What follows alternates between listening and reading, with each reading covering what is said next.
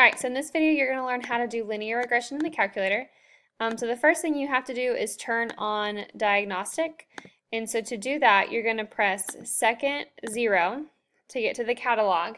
Now you can scroll all the way till you see D for diagnostic, or there's a shortcut. If you press this X to the -1 button, it will take you to the D section. And so if you hit that and you scroll down to find diagnostic on, which is right here, you're going to hit enter. Okay, so then diagnostic on, hit enter again. So now your diagnostic is on. You need diagnostic to do part B, correlation coefficient, okay? So just always make sure that your diagnostic is on, okay? All right, so for linear regression, you're always going to go to the stat button, okay? In this stat button, you can choose to edit tables, which is what we're about to do.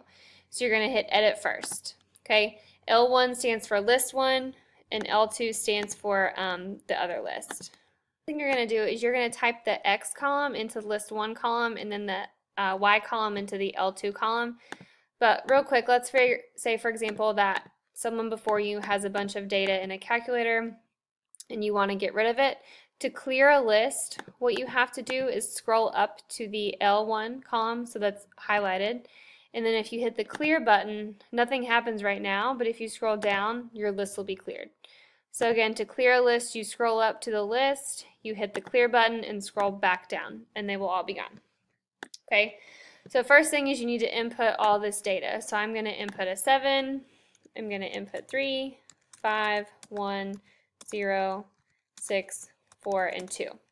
Okay, so now I'm going to scroll over to the right column to enter this other column in. So 88, 79, 92, 71, 62, 94, 82, and 65. Okay, so notice that my columns matched up evenly for every number I had to output. Okay, you need to always make sure that your columns match up, because if you have a number on the left side but not a number on the right side, you're going to get error in a mismatched dimension. Okay, so once you have your table typed in, you're going to repress stat.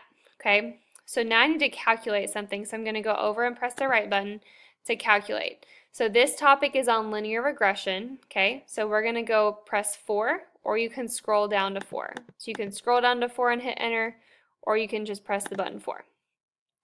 Your calculator says something different. It says L1, L2, something else, something else. Make sure it says L1 and L2, and then you just scroll all the way down to hit the calculate button.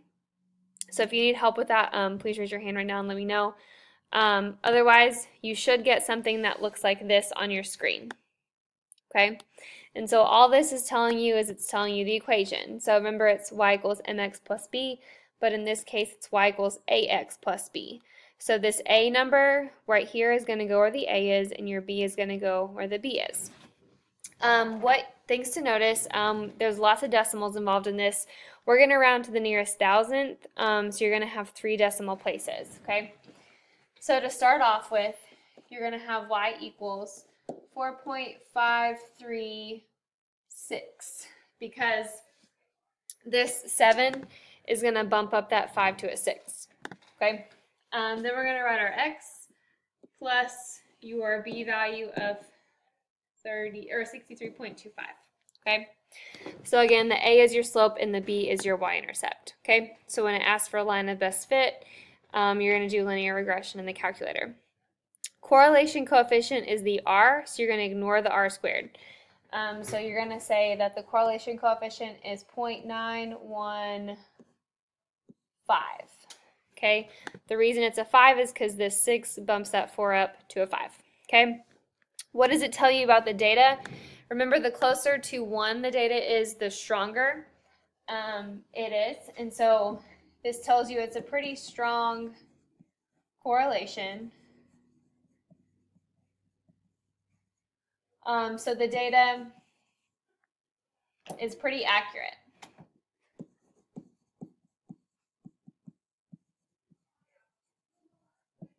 Okay, so if your data is accurate, that means you can use this equation up here to kind of predict things for the future, or kind of in between with this table that we don't see. So the closer to 1, the more accurate the data, the stronger the correlation, okay? What's the slope of the equation? Remember, slope is next to your x. So it's 4.536. And what does it mean in the context of the problem? So slope happens every time. So what it means is for every hour, I'm going to go ahead and type, for every hour, you will earn 4.5 points, or for every hour studying, you will earn 4.5 points on your quiz. Okay. So again, you're going to start at your y-intercept. So like you're going to start at 63, and for every hour you study after that, you're going to earn about 4 points on your quiz, okay? Again, right here, what's the y-intercept? Your y-intercept is that last number, so 63.25. What does it mean in the problem? That means it is the grade you would get without studying.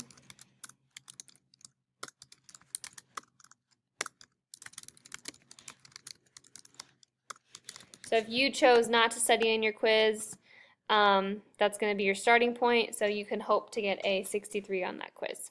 Okay? All right, lastly, any time it wants you to predict something, that means you're going to be using this equation that you found up here. So it wants to predict the student's grade for studying for 8 hours. And so I know that hours is my x column, so I need to substitute 8 in for x. And remember when we do that, we substitute with parentheses. So I'd have 4.536 parentheses 8, because I'm substituting it in, plus 63.25. Okay? So all you would do is type that in. So we can actually do that together if this would work, but it's not. Okay. So 4.536 times 8 plus 63.25. So that person should make a 99.53 on their quiz. So let's go ahead and round that up to 100. So if you study for 8 hours, you can expect to get 100. Might not happen, but it could. All right. Next one says, if a student receives a 70 on a quiz, how many hours did they study? So notice that this is a y value. Okay? So because your quiz grades are in this y column, so when they give you a y value, you're going to have to input this 70 where this y is and solve this part. So when you plug it in, you would have 70 equals the right side of your equation, x plus 63.25. Okay? Anytime they give you a y value, you're going to have to solve a two-step problem for x. Okay? So first thing you would have to do is subtract 63.25 from both sides and get 6.75 equals 4.536x. Last step is to divide by 4.536. So the grade, or the number of hours they should study, so 6.75 divided by 4.536. I think I did something wrong.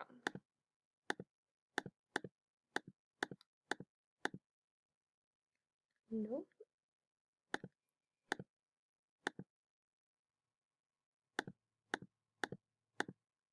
All right, so 1.4, which that just rounds to about 1.5 hours. So they should spend about 1.5 hours studying if they wanted to make a 70 on the quiz. Okay? All right, so that is how you answer some questions based on linear regression. We're going to turn the page real quick and go over how to do the steps in the calculator again so you can get some more practice. First thing, it wants you to graph this. So go ahead, take a time to graph that and press pause, and then we will go over the answers. So press pause. And if you graphed it, you should have got something like this, okay? But now I need to input this data into the calculator. So the first thing you do is press stat and enter. And so you need to clear this list off from what we did before. So go up and press clear and go down. Go up, press clear and go down. Okay? I'm going to turn it to this slide over here so I can get this table. But you're going to type in your data.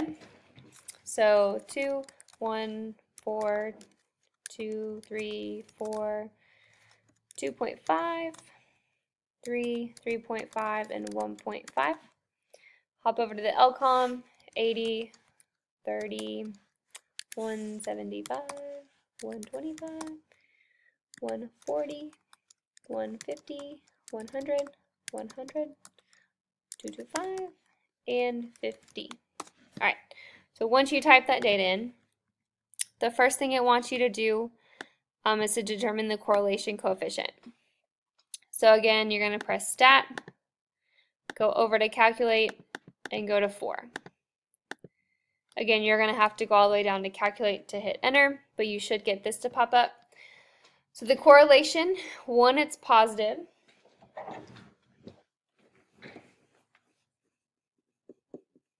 And then the correlation coefficient is 0.848.